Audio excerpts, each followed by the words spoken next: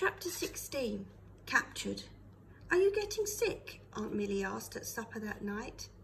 I guess I'm a little tired.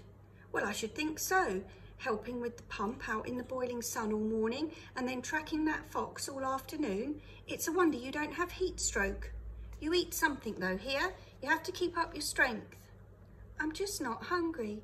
Yeah, it's the heat, but listen, you drink your tea or you will have heat stroke sure enough if you let your body get dried out. I finished my tea and went up to my room. I did not even look out the window because I knew I could see the rabbit hutch by the garage and I never wanted to see that baby fox cowering against the wall. Hazeline came out of her room and looked in at me on the bed. You feeling better? I nodded. She was all dressed up now in a blue dress. Her face looked good, as if letting it get swollen had been beneficial. I knew she was going downstairs to sit on the porch and wait for Mickey. I knew he would come too. One time Petey and I had had the worst argument in the world. We were just sitting on the steps one afternoon and Petey had been thinking in silence for a while and then he said, I wonder what I'll look like when I'm grown up. And I said, Bugs Bunny. I don't know why I said that, because I wasn't mad at him or anything. And he said, well, that's better than looking like Daffy Duck. And I said, meaning I look like Daffy Duck? And he said, yes, around the mouth. And then we both got angry and started screaming things. And I thought our friendship was over. Only 2 days later, it was just like it had never happened. Mickey will come over, I said. I don't care. I don't care if I never see him again, she said, twisting her fingers in her pearls. He had given her those when she had graduated from high school 2 months ago. I know, but I bet he comes anyway. Well, I can't stop him, of course. It's a free country. Hazeline, what? You know that fox I was telling you about, the black one? Sure.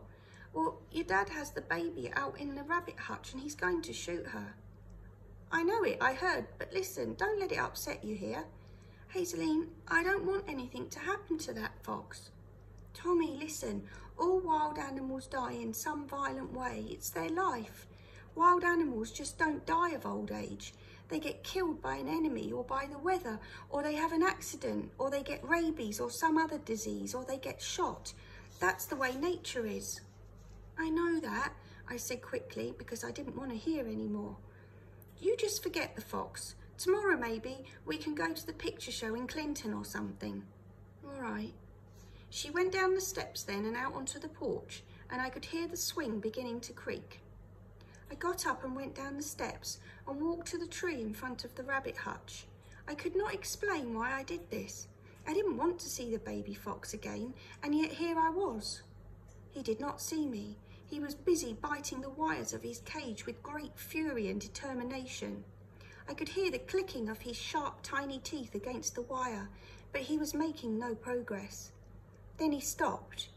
He still had not seen me, but he had heard or smelled something, and he raised his head and let out a short cry. He waited. Then after a moment, he began biting the wires again. I remained by the tree watching him, listening for the quavering cry that he uttered from time to time. Don't get your fingers in the cage, Uncle Fred warned behind me. He may not be able to cut wire yet, but he sure could hurt a finger. All right. In a bit, when it starts getting dark, you can sit up here with me and watch for the fox. A car came slowly up the drive, and I said to Uncle Fred, it's Mickey. Behind him in the doorway, Aunt Millie said, did you say it's Mickey, Tom? I nodded. Praise be. I walked around the front of the house and stood there for a minute. Mickey had not gotten out of the car, but was sitting with one arm out of the window, looking at Hazeline on the porch. What are you doing? He asked. Not much of anything, she said, just fighting the heat. You don't look hot, you look real good and cool. Sometimes looks are deceiving. He ran his fingers over the steering wheel and there was a pause. Then he said, do you want to take a ride up to the lake? I don't know. Well, when are you going to make your mind up? I just don't know whether I feel like looking at boats racing all over creation tonight. Do you want to go for a ride? I don't know. I'll give you, he looked at his watch, 1 minute to make up your mind. He started watching the seconds tick off, and I held up my watch too and counted. and only 11 seconds had gone by when Hazeline got up and said, "I'll go," and started laughing. "Tell Mum I'm going off with Mickey," she said over her shoulder, and got into the car. I went into the kitchen where Aunt Millie was standing in front of the electric fan and said, "Hazeline's gone off with Mickey."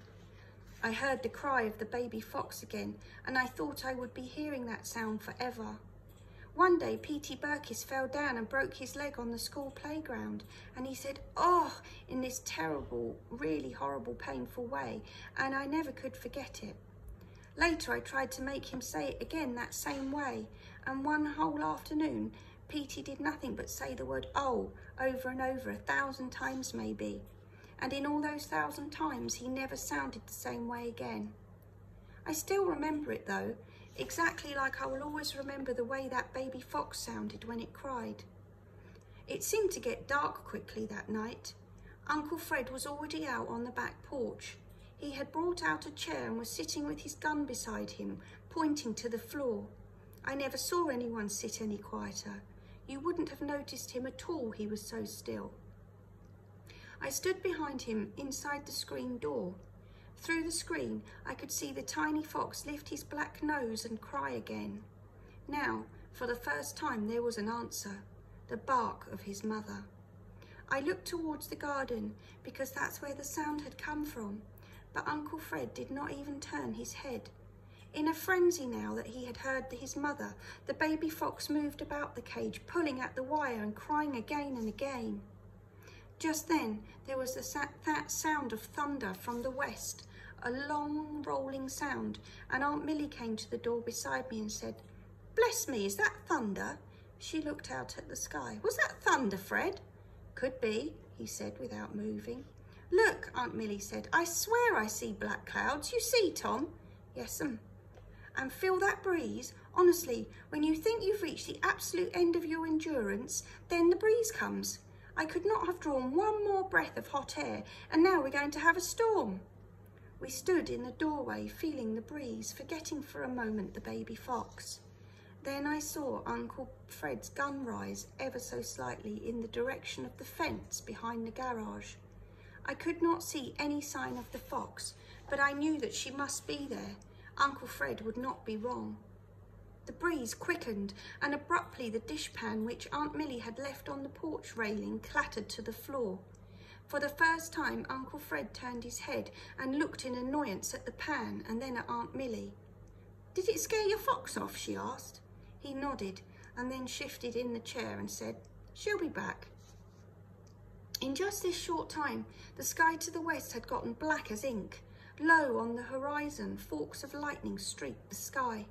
"Now, Fred, don't you sit out here while it's thundering and lightning. I mean it. No fox is worth getting struck by lightning for." He nodded, and she turned to me and said, "You come on and help me shut the windows. Some of those upstairs are stuck wide open. Just hit them with the heel of your hand on the side till you can get them down." I started up the stairs, and she said again, "Fred, come on in when it starts storming. That fox will be back tomorrow night too." I went upstairs and started hitting the sides of the windows. I had just gotten one window to jerk down about 2 inches when I heard the gunshot. I had never heard any worse sound in my life. It was a very final sound, like the most enormous period in the world. Bam! Period. The end. I ran out of my room and down the steps so fast I could not even tell you how many times my feet touched the stairs. None, maybe. I went out the back door, opening it so fast I hit the back of Uncle Fred's chair. I looked towards the rabbit hutch and said, "Where?" Then looked at the back fence. Then I looked down at Uncle Fred, who was doing something with his gun. "Missed," he said. Suddenly I felt weak. My legs were like 2 pieces of rope, like that trick that magicians do when they make rope come straight out of a basket and then they say a magic word and that makes the rope collapse. My legs felt like they were going to collapse at any second. I managed to force these 2 pieces of rope to carry me up the stairs and into the room. I closed 2 windows and the third one, in sympathy perhaps, the third one just banged down by itself. Then I sank to the bed.